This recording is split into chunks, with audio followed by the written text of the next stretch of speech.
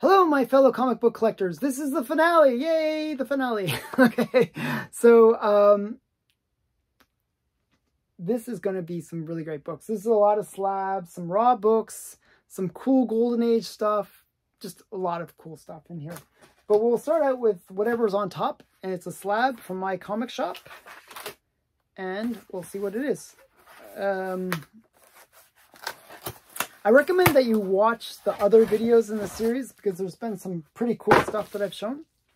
We're going to start out with, if you've been watching all the videos, you'll know that I've been trying to get a complete run of Teenage Mutant Ninja Turtles. And one of the books that I needed was Teenage Mutant Ninja Turtles number 5. And this is a nice high grade, 9.4, not bad. So this is, these early Turtle books, you know, I really think that the ones that are under number 10 are really, actually, some of them are undervalued. Like number 1, number 2, number 3, pretty expensive.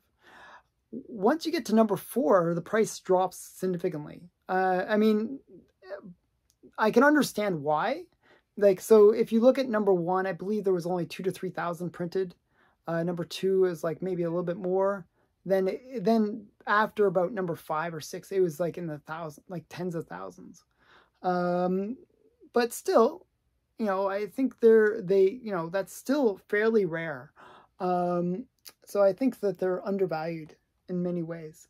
But this is Teenage Mutant Ninja Turtles number 5, and I paid like $100 for it in a 9.6, 9.4. It's got a wraparound cover too, so you get to see the front, and I'll show you the back.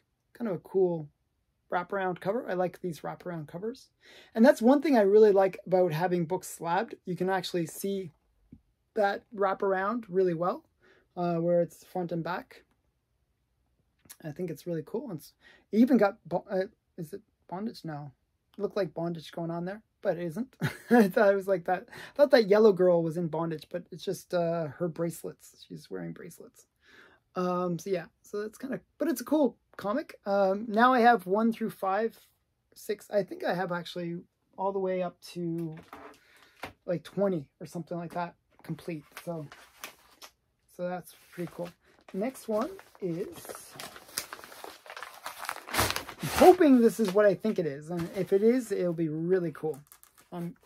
This is like going through this whole unboxing. There's a set of comics that I know is in here. That I've been really excited to get. And I've been sort of like, oh, is this going to be the one? Is this going to be the one? Like when I'm opening up these random boxes. And I'm hoping it is this one. Where I finally get the comics that I've been looking forward to getting. Okay. And I think it is. Yes, it is. Yes, it is. Oh, wow. Okay. And I'll even show you. So, I actually bought these from Instagram. So, there was a vendor on Instagram that was having a huge auction. They were trying to raise some money so that they could go to some convention and buy a bunch of stuff there. And they were just selling a lot of really great Golden Age stuff. And I was like, wow, this is really great. Their big selling feature was they had Phantom Lady number 17. And that's actually why I went to their auction.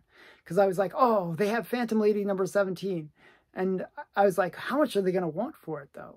Because it's one of those books that, you know, they can price really high. And it was like a 3.0. So it was like a, you know, reasonable grade. It's not like a really high grade or anything like that, but it was a reasonable grade. Like a 3.0 is not, it shouldn't be too expensive. Like I was hoping that they were going to have it for like 6,000 to 8,000. Like that was my hope. I was way off. They ended up wanting, I think they wanted over 15,000 for it. And they ended up selling it for 14,000. So it was way out of my price range. But they still had a whole bunch of other books that they were selling that were kind of cool. And I ended up spending like about $2,000 with them. Where they just had so many like cool little books and like little lots. So I was like, oh, I'll get that. That's really cool. I'll get that too. So I'll even show you how much I paid just so you know. This was a lot. This was a lot that I got from them, and I paid $275. Originally they wanted $300, but I paid $275. And you can see Comic Collector Geek. So that's the little label on it. And the lot is Land of the Lost. And it was like Land of the Lost #1, which is kind of cool. And I have a couple issues already from Land of the Lost, but this was kind of a cool set. #2. So I like getting, like, you know, like a little bit of a run going here. So that's #2. And then we got #5, which is kind of cool. And this book, actually, this next one, #7, is the big key. So #7 is actually the first horror cover. It's actually a major key. And, you know, normally this book by itself sells for about $200. So actually I was quite excited to get another copy of this. So this is my second copy, and I might sell it or something. I'm not sure what to do with it. But it is a major key. So Land of the Lost #7, first Golden Age horror cover. And the reason it's a horror cover is you got the little skeleton in the background there. That's the reason. So it's the first time EC did horror cover, I should say. It's not the first horror cover of all time, but it's the first EC horror cover. If you know anything about the history of EC, it was originally a comic company that wasn't like when the father ran it. So it was like Matt Gaines was the owner of the company. He was the original founder of the company. And he was a terrible, terrible entrepreneur. EC Comics wasn't really doing that well. And it was when the son took over, William Gaines, that it really took off. And he basically, he hired the best artists. He made it into horror and sci-fi, and it really took off. But before then, it was sort of floundering. They did a lot of Christian books, like stories of the Bible and stuff like that, and they did Land of the Lost. But this was the first horror cover that they did. So kind of a cool book. Okay, then they had another lot. So this is another lot, Alex Schomburg lot. So it was $100. I knew it was going to be low grade, and it's even lower grade than I thought, but it's a book that I needed. It's Exciting Comics number what? I don't know because it's ripped off. I forgot the number. And it's like a 1.0. It's like a really low grade. I probably paid too much, actually. At $100, this was probably too much. It probably could have gotten this for like $80, but I was excited. You know, sometimes you get that FOMO. And actually, somebody else, like 2 seconds after me, like it was a claim auction. 2 seconds after me, somebody else bid on it. So I ended up winning. But it is a great Alex Schomburg cover. It's sad that it's in really rough shape, but really great book still. And it's one that I needed for my collection. Now, this one actually is kind of interesting. Originally, they wanted $1,000 for it. See, 1K. I convinced them to go for $800. And it is a really great comic. It is one that I always wanted in my collection. And it's Nomura #1. So this is a really big book. This is kind of the big book for this unboxing, actually, because this is just such a really rare comic and just a really great one to have. So Nomura #1. And I'm a big fan of Nomura. It's a really great cover with her. Almost an homage to her first appearance, which is in Marvel Mysteries #82, where she's kind of jumping out of the water. So just really great cover. I really like that one. Okay, so that was my big exciting one. I was super excited about that. Now I got some more lots from them, and that's what's inside here. So I got a bunch of comics from them. That was the big one though. But there was a bunch more that I did get from them. And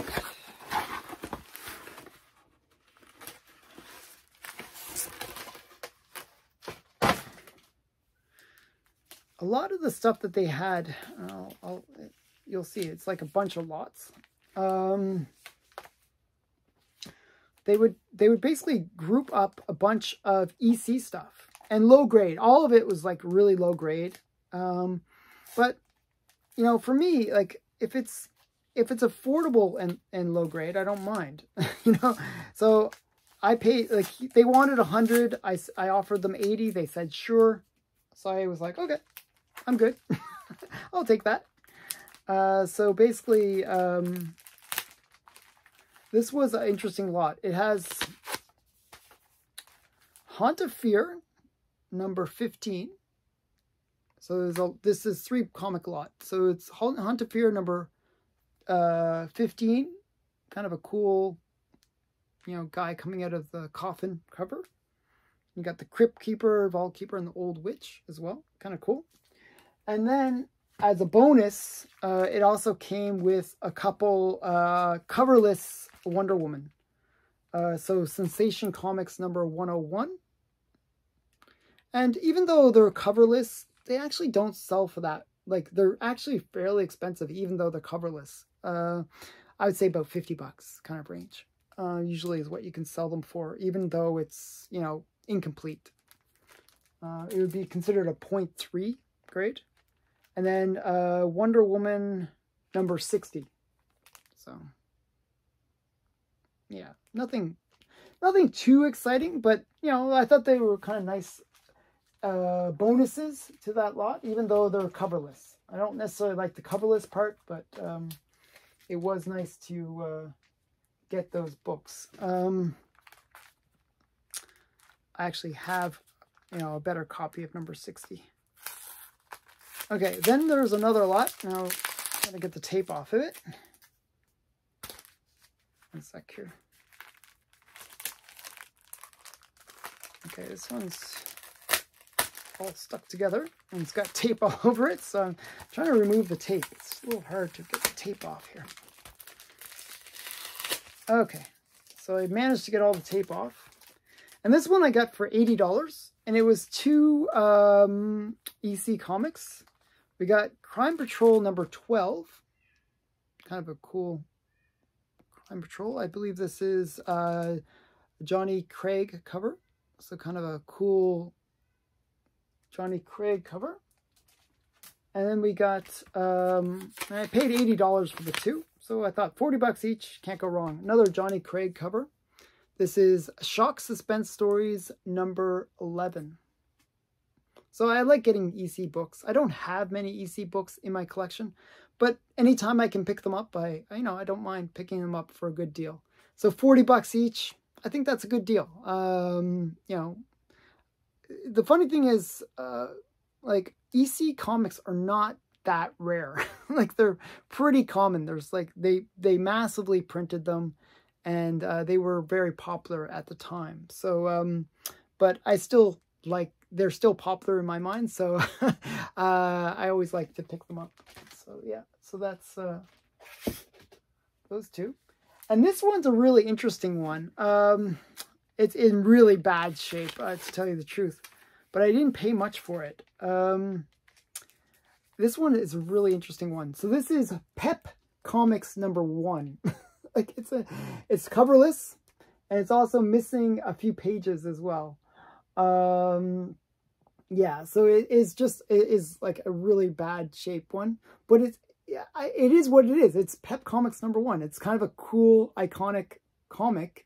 And to get it like in any grade, to me, is kind of cool. Like, you know, even like, these are the kind of comics that you could probably just take the pages and sell them individually, and you'd probably get like $100 a page. Like, it's kind of that level, because it is such an iconic comic. You know, it's the one that launched Archie.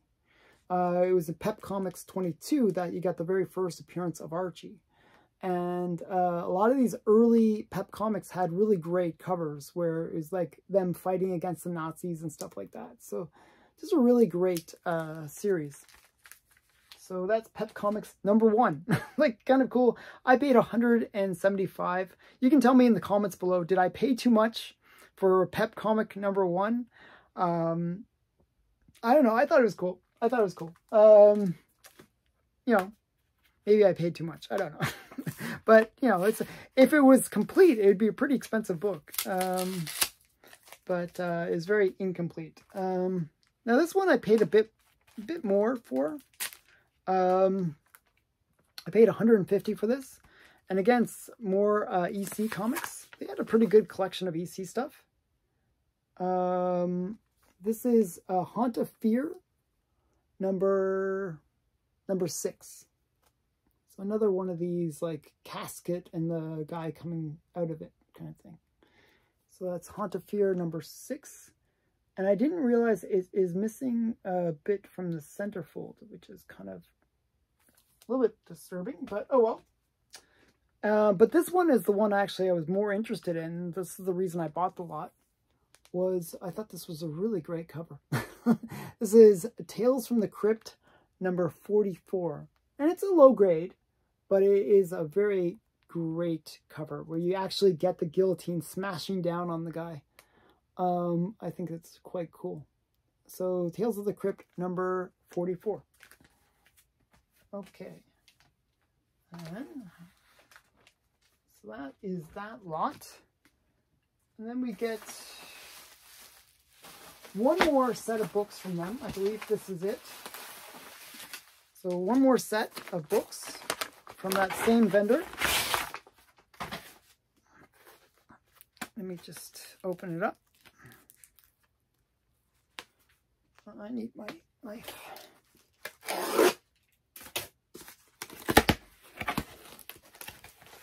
Okay, so this is the last set of books. And this is it got some cool stuff. So the reason I went to the auction, as I said, was to get Phantom Lady. I wanted Phantom Lady number 17.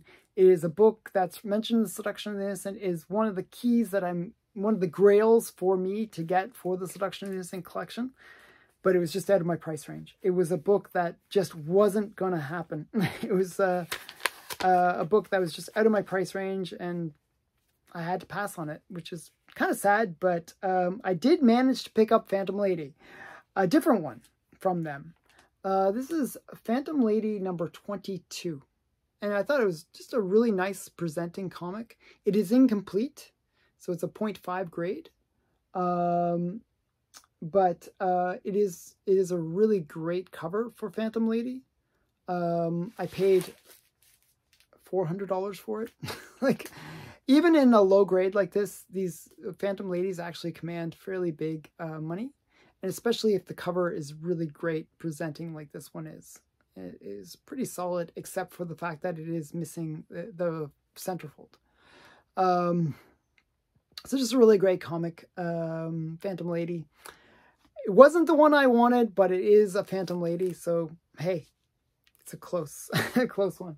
A lot of their stuff was low grade. It was kind of a sad thing, but they did have some cool stuff. It was just all low grade.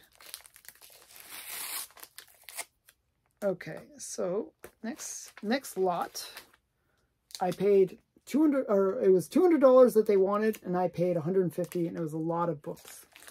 So I'm going to show you what's inside. I thought this was a pretty good lot for the price. They taped it so well. This painter's tape sometimes works really well, sometimes sticks too much. Let's see if I can get it off on this side. All right, I think I got it. It's really sticking to me. It doesn't want to let me go. Okay, so we got the painter's tape off, and I'll show you the lot. So 150. It's not a perfect lot. As I said, a lot of the stuff that they had was low grade, and this is kind of an example of that low grade. This is Haunt of Fear number 13, and you can see that it's missing a big chunk right there. So I thought, you know, it's who is the artist?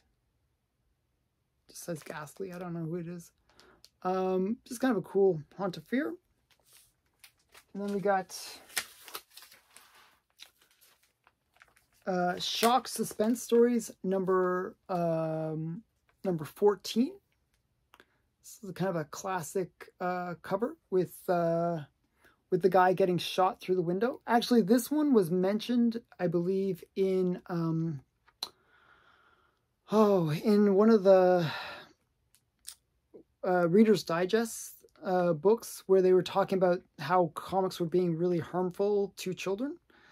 and they mentioned this book because, you know, you got this guy getting shot, like, you know, brutally on the cover. So this was kind of a key book in terms of ending the Golden Age.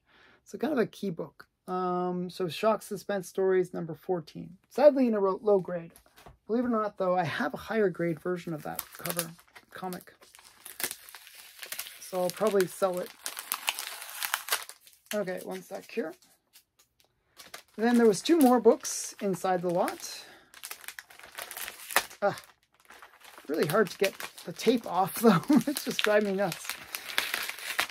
Okay, once I get this last piece of tape off, I'll be good. Okay, and then they had a really good Hetty DeVille cover. This is Hetty DeVille number 32. It's kind of a nice Good Girl art cover. And that's number 32, Hetty DeVille. And then they actually had this really nice, this is really, like, all their stuff was low grade except for this one comic, which was a bit better. This is Marvel Family number 20. And it's actually in a really nice grade. There's a little bit of roughness along the spine, but actually it's really sharp and, like, no real flaws with it except for that. So Marvel Family, and it's just a really nice Golden Age Marvel Family number 20. So yeah, that's pretty cool. Okay, so we got some more slabs, and then we'll wrap up this video. And as I said, those were the comics that I was super excited about because, you know, it's a lot of Golden Age stuff that I thought was really cool. I really like to get more EC in my collection, so I was quite excited about getting those. Okay, this is a book. Oh my goodness. So this is a book that I've been trying to get for the longest time. Like, I don't know why I never had this book. It's not a hard book to find. There's, like, they printed like millions of this book, but I never had it in my collection. And it's one that I wanted to get before the TV series came out. This is X-Men Adventures number 1. This book is not rare. It is not hard to find. I just seem to have the worst luck getting it. So I finally got it in my collection. Didn't pay much for it. And it is based on the animated TV series. So basically this is the book that, you know, was based on the first animated series for X-Men. And now they're going to come out with a new X-Men series. And so this book has become slightly hot again. And so yeah. So it's a Steve Lytle cover as well. I don't know who that is, but you know, you can see the back. But kind of a cool comic to get. You know, not a super high grade actually, but you know, kind of still a cool comic. You know. Okay, next one.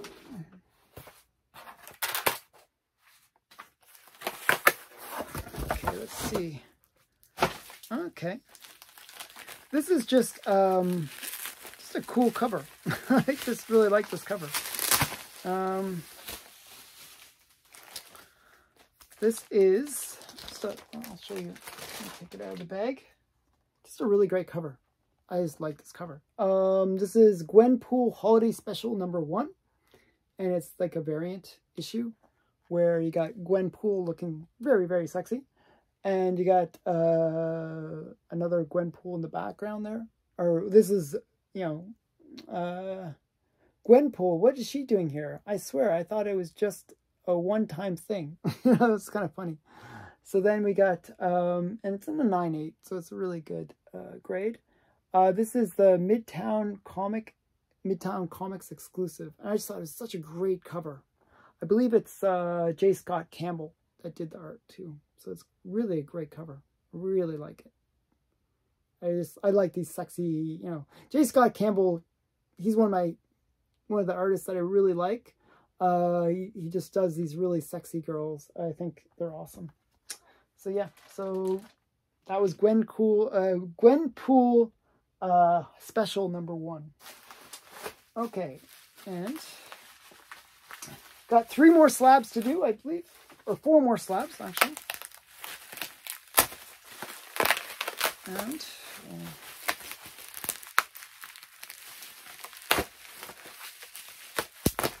hopefully I can get this one out. Okay, All right, so this one is a series actually really quite good. I've been reading this series lately. I think it's only 5 in the series. It's Erratic. It's one that was mentioned by Reggie Collects. I thought I'd check it out, and it's a really great read. So basically Erratic kind of reminds me of Peter Parker in many ways. Same kind of teenage story. You know, he's like 15. He's got, he's got that, 15-year-old world problems, where he's basically like, bit of a loser kid, picked on. His brother's the big jock guy, and he's the loser brother, but he does have a superpower. However, his superpower only lasts 10 minutes per day. So, and it's erratic. So it's just kind of a cool story where he's ultra powerful for 10 minutes and that's it. It's kind of a cool story. It's 1 of 5. And this is the first appearance of Erratic, and just kind of a cool story. I enjoyed it. I enjoyed the little series. I haven't finished it yet. I have 2 more books to read. But yeah. Okay, so that's that one. And then we got another slab that is really wrapped. Let's see. I might have to slice this one because it is very well wrapped. Just looking for my...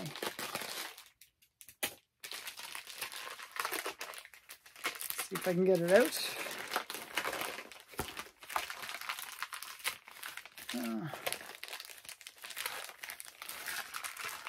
Okay, let's see. Oh, okay. Wow, my knife is super sharp.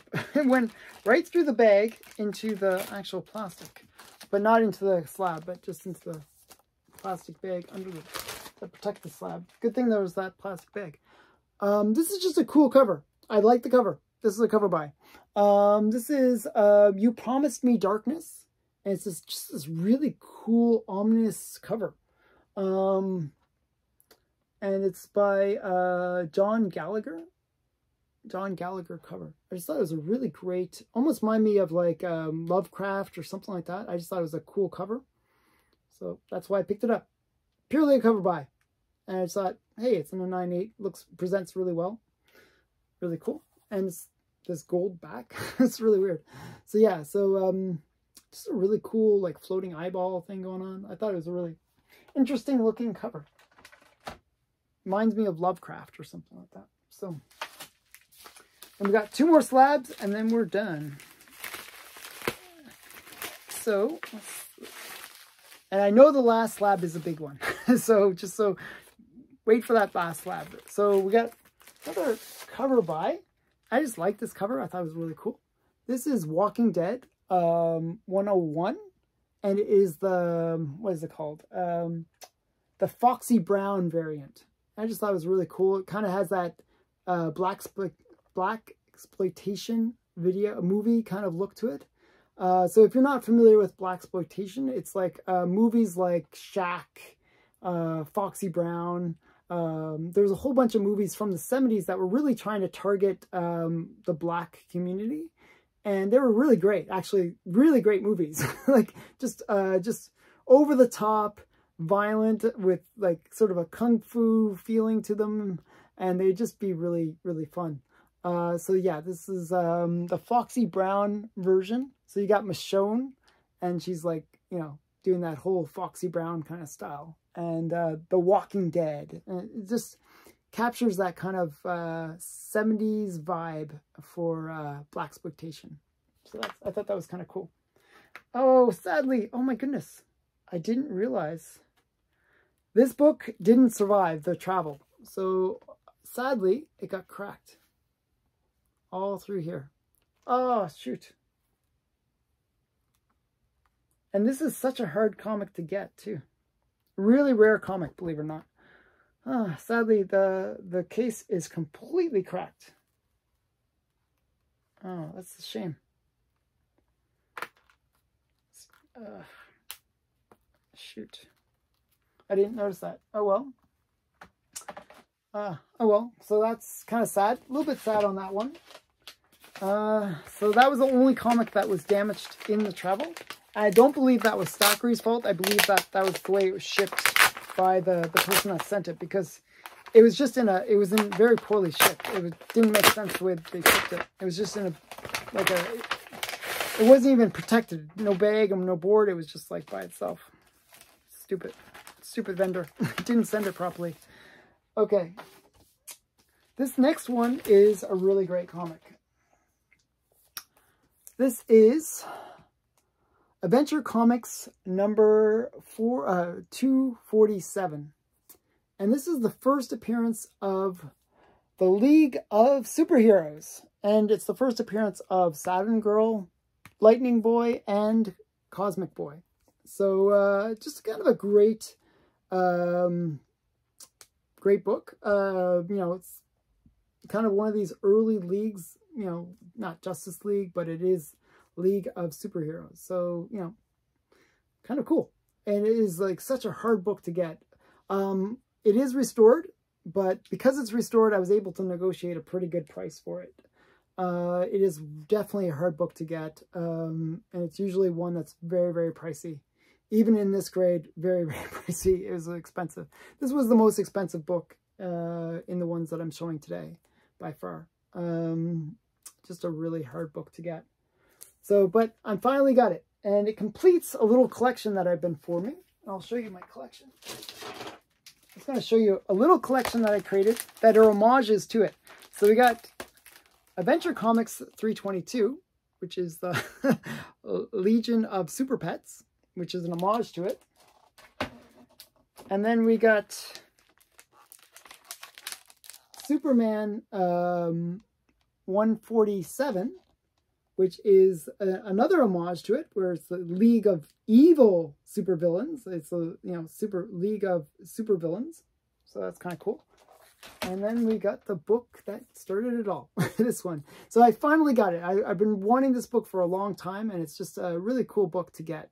I'll try to show it well. And Saturn Girl is actually kind of a cool character, by the way. So that is the finale, and we're finally done. There's a big pile of stuff over here. It's just like amazing how much wrapping there was. It was half wrapping inside that big box. So I hope you enjoyed this video. I hope you enjoyed this series of comics unboxings. So check out my other stuff. Check out my other unboxings, because I always show some pretty cool things, I believe. And I hope you enjoy watching these videos. So thanks again for watching. Bye for now.